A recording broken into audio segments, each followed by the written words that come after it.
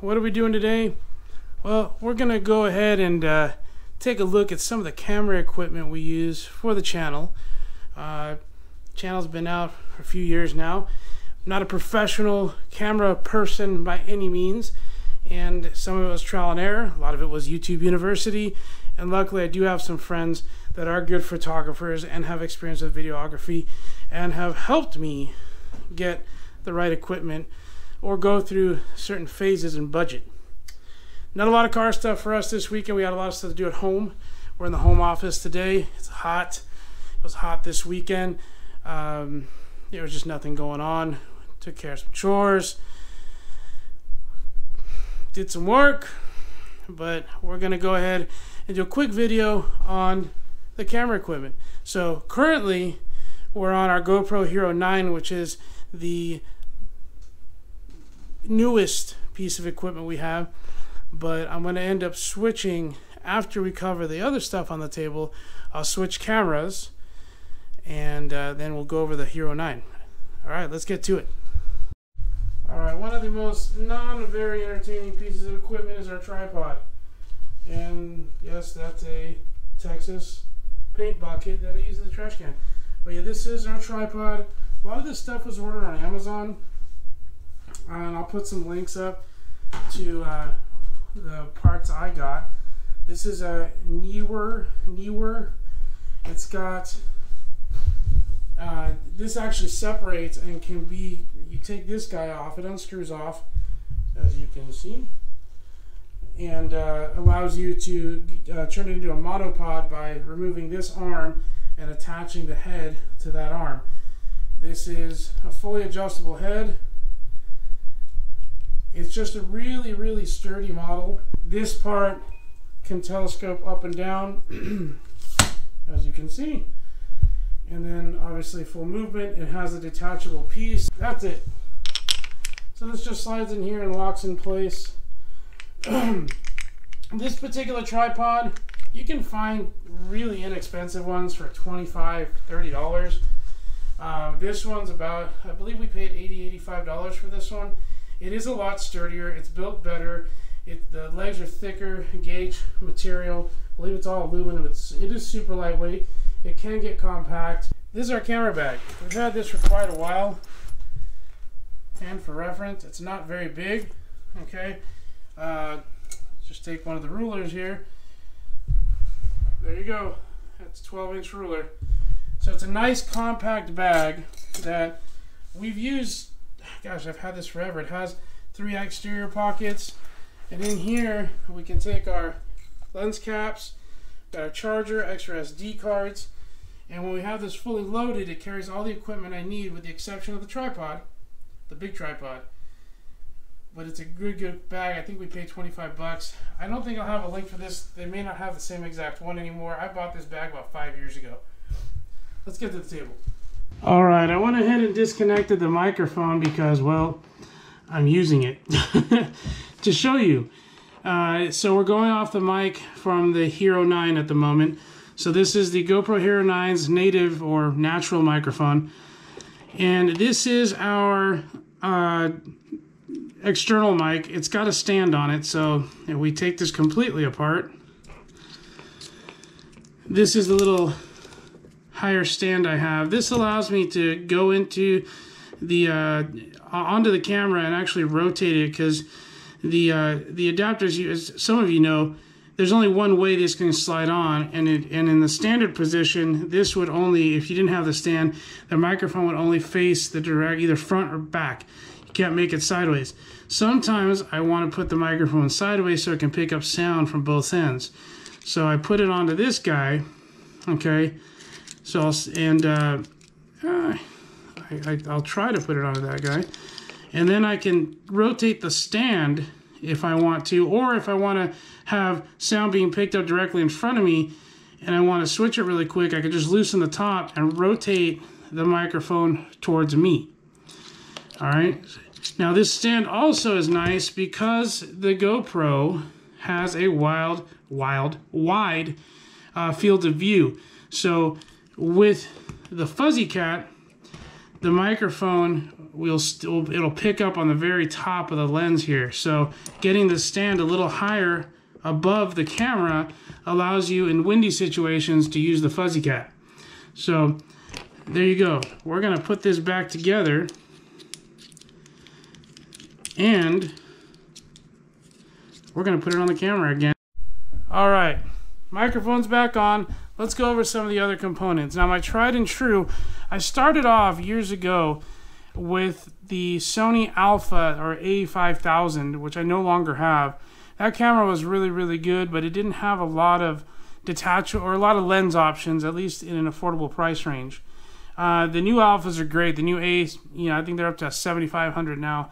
They're great cameras from Sony, but I'm used to Canon from the old film days, where you had an actual film that went in here. I did a lot of camera work back in college in the late 90s, for the school newspaper and stuff, but nothing like we're doing now. Technology has changed. So I went to a Canon M10, which is a mirrorless camera. That's not this guy. Got rid of that one, and then I believe I was 2 years ago, about a year and a half ago, I upgraded to the Canon M50, which is one of the newer versions of their mirrorless camera from Canon. The nice thing is you have detachable lenses, and there's a lot of variety of lenses in the Canon lineup from various other manufacturers as well that'll adapt to the mirrorless lens of the Canons. The M50 is great. I love it. It's got a nice well-resolution screen. Let's turn this guy on. You can see what it looks like. It looks like a traditional Canon in regards to all the buttons. Okay, you can rotate the screen in any direction. Okay, which is nice. You touch to focus, and I believe I have this set to manual focus right now, but you just go into the settings. You can change it to autofocus, and then the nice thing is if you are vlogging, you can flip it around. Hey, look, there's me. There's that other camera. This is a really nice camera, and I believe it's probably one of the, in my opinion, again, I'm not a professional, but in my opinion, it's one of the better startup cameras. For if you're trying to start a YouTube channel. This isn't going to break the banks. Cameras are not cheap. They're not inexpensive. But this camera, you can find it on Amazon with a set with the original lens, which I believe is 30 to 55 millimeter. This is a Pancake 22 mil, which is great for vlogging and the type of shots we use. And but this lens by itself is a little bit more expensive. I believe it's a couple $100. And then, but the camera, you can get the body. If you just want to get the body's about $500, but you can find a whole set with accessories for about $600, which is not a bad camera. It shoots in 1080p. It is not a 4K camera, but to get started and give you a variety of lenses that you can adapt to it, it's great. The next thing I recommend is if you do have a Canon or a Nikon or something that has a lens interchangeability, is this guy. This little guy right here is my Viltrox excuse me, mount adapter that adapts the mirrorless lens on the Canon to a full-size f-frame lens that is available through Canon, which allows me to get a more larger variety of lenses. Okay, so this is a 28 to 80. I borrowed for my niece's graduation my buddy's 300 zoom lens that adapts to the Viltrox. So this is a full frame lens for a full size Canon that adapts through the Viltrox and gives you all the aperture correction, everything onto the mirrorless lens, or mirrorless Canon M50. So this one, the adapter is about $180. These and lenses you can buy for all kinds of different money, from $100 all the way up to thousands of dollars, depending on what you're looking for. All right, as far as adapting, well, let's go with microphone. This is just a lapel mic. Again, Amazon's your best friend for some of this stuff. Camera stores aren't as popular as they used to be. Just a lapel mic. It's from this is the Akaso style one. This goes to my old Akaso camera, which I still have, but I don't really use anymore. But it's just an example. I do have another one that just plugs in to the microphone port of the M50 and also onto the Hero 9, the GoPro. But it just, the lapel, it clips onto your clothes and you can talk into it. Microphones really up the game when it comes to sound. The little tripod, this little guy, I picked this up. I don't even remember where I got this. I may have gotten this on Amazon. I don't know. But I've used this a couple times where you have to be low. It's just a nice little tripod. Batteries are important. Batteries do not last forever. These are, OEM Canon batteries. The M50, when I bought it, came with 2. I also have a knockoff or replica or whatever, overseas made, whatever you want to call it, battery that goes along with the Canon, that adapts to the Canon. You can find those. They don't last quite as long, but it's not bad to have extra ones. Each battery, as far as filming, will probably give you about 40-45 minutes of life. Filming consistently depends on a couple of factors. How much you're using the zoom, etc. And then jumping back and forth, we're going to this is the Fuzzy Cat. These are great to put over your external mics when it's windy. It really cuts out so much of the wind noise. Yes, the camera, both the GoPro and the M50 have some noise reduction built into it, but this really changes the game. And then next stand I have is my suction cup stand from GoPro. I have another one that's a generic one, looks very similar to this one. This is better quality, you can tell. You can buy the generic or knockoff ones.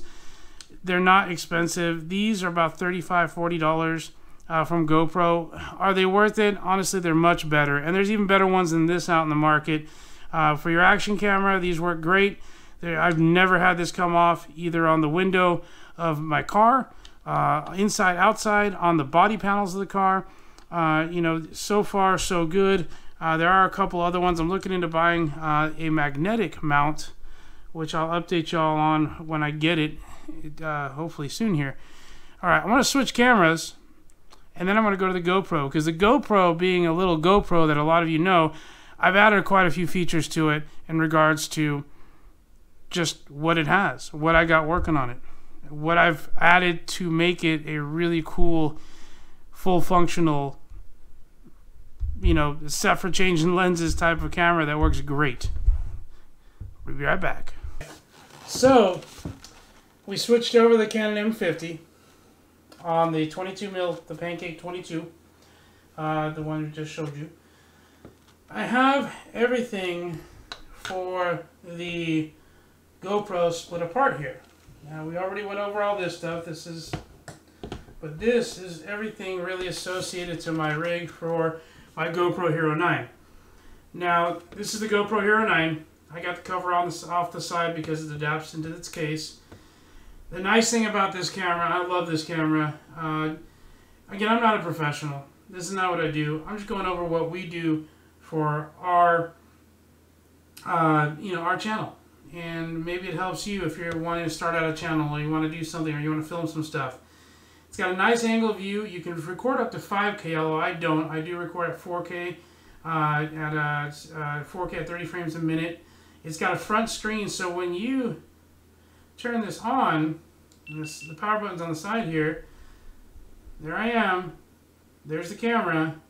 Okay, and then you have your back screen. And the front screen shows you your battery life, shows you what format you're in. I'm sorry, 4K at 24 frames a minute. I apologize. It has light adjustment and everything on this camera, so it's really, really, really nice. It's got so many, from the original GoPro to now, it's really, really advanced so much. So what I've done is I've added some pieces to allow me to be very versatile with the camera. First of all, and I use this with the M50 as well, this is our Joby little camera stand. The nice thing is all these arms are pliable, they all bend. You can wrap this around a seat. You can, stand it like a traditional tripod. You can make it flat. It is such a cool little tool. These guys are about 50, 60 bucks. I say they're worth it as heck. The head for the movement is super stable. You can adjust it, lock it down. It will not move. It's got a little bit a balance guide, gaugey, leveling thing. Can't think today. Definitely a must if you're filming. I think this is one of the best things, especially because you can just hold it like this and boom, you got a vlog stick. The camera itself, again, has a ton of features. I'm not going to go into all that. There's a bunch of videos out there that cover all that. I'm not a professional. I followed a couple of generic settings. I play with the light, which is the EV sensor, under the settings for the camera, for the video on here.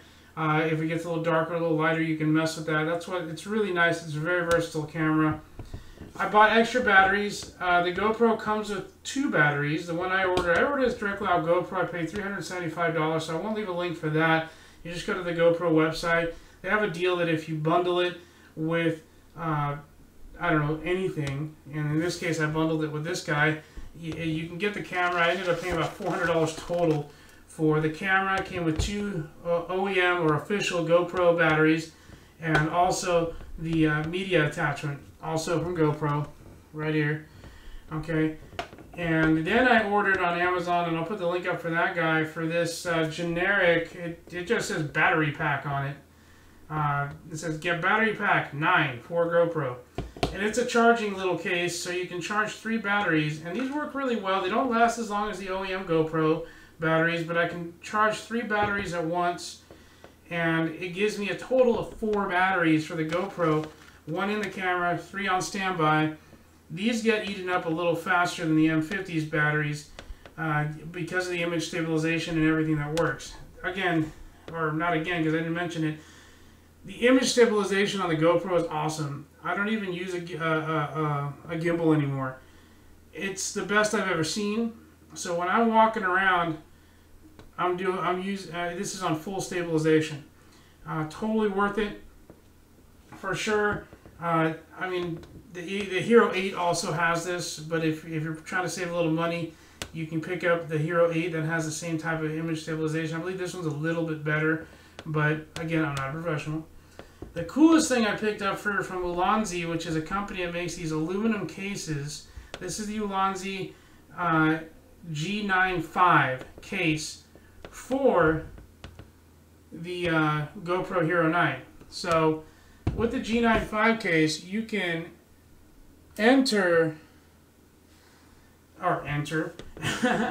put the GoPro in, like so, into the case, and it gives you a hard case with a 1/4 inch adapter on the bottom. It gives you a standoff for your mic. It gives you a side standoff for your mic. Okay, so you got a tall and a side. All right, and it also allows you to slide the media adapter in. Now the media adapter, you cannot use an external mic on this without the little media adapter from GoPro. That's the only downside. Is it worth it? To me, it is. So it slides in right under here. And okay, so we'll put this guy back in. So that just slides in. It's got little ball bearings like this guy right here on the side and on the top, because this is the top shield that locks the camera in. And this just slides in like so. Or not. Slides in like so. Okay, try number 3. Let's get this right. Just slides right in, clicks in, camera is not coming out, and then you just insert your adapter into the side USB port for the camera, and then you put your mic on, which I would plug in, but it's being used on the M50 right now. So the camera would go here, and then your mic port is right there. You turn the camera settings to external mic, standard external mic, and you're good to go. If you unplug it, then it just defaults to the OEM microphone on the camera. The other cool thing is it allows you to use a camera lens cap. So that's also really nice. I don't even remember the size of this. We're going to measure just to double check. It's in millimeters for non-camera peoples. So this is a 52 millimeter camera lens cap. You can get these very, very inexpensively. Either a local camera store if you have one near you, or through Amazon. But yeah, and now you have protection for your camera lens itself. So this is a really, really cool rig. And again, the coolest part is you can attach it to this. You can attach it to any standard tripod or camera stand. But it also allows you to adapt to that. So if you see here, I have a little adapter that GoPro makes that allows me to put the 1/4 millimeter thread adapter onto the GoPro style stand, and you can just screw it on like that. And now this case is pretty awesome. The case is not inexpensive. I believe it's about $60. It's made of aluminum. I'm not sponsored by any of this. We're just sharing what we've used, but it's totally worth it. Again, it's Ulanzi. I'll put the link in the description on Amazon below. Guys, I'm going to be, we just started an affiliate account with some of the Amazon stuff just to share what we use so you can find it and use it yourselves. So you don't make a ton off that, let's be honest. But it does help, and every little bit helps as we try to improve the channel and try to make things better. You can see, put my microphones on this side. I always carry a clean microfiber in the bag, because if you want to clean your lenses or your screens, you want to use the microfiber. Put that guy there. My spare 28 to 80 zoom lens goes here with the Viltrox adapter attached. The GoPro fits in this side pocket. The charge packs go here. And then I put the GoPro batteries that are new up in this top pocket, and I put the Canon batteries that are new in this pocket right here. Right there. As I use the batteries, if they need charging, because I have the little box, the box goes in here. I just throw the batteries in here so I know they need to be charged, just into this little slot. This guy folds over nicely and fits in here. This little guy folds down and I just shove in there. Okay, the last thing would be the M50, which is sitting on the tripod. The M50 would go right here. So, all packed in nice. My Joby tripod just slides into this area right there. You just put it through this strap like so, and it goes all the way down, and it's a nice compact way. That's all I got. I just wanted to share that. Why? Because we're amateurs and we're trying to build something we want to share.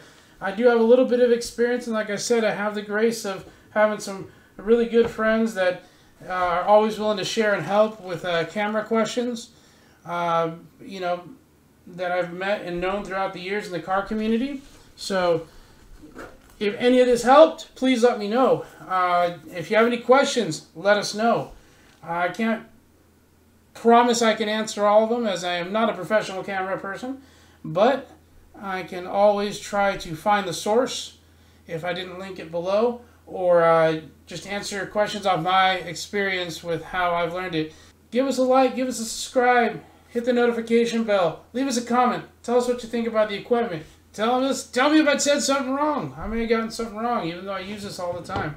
Find something car related soon. I know there's some stuff coming up this weekend. We'll hit something up. If not, I might bore you with what we're doing, or what we might do to our daily driver, to our Hyundai Elantra. Not an exciting car, but we all have a daily. Have a great week. God bless.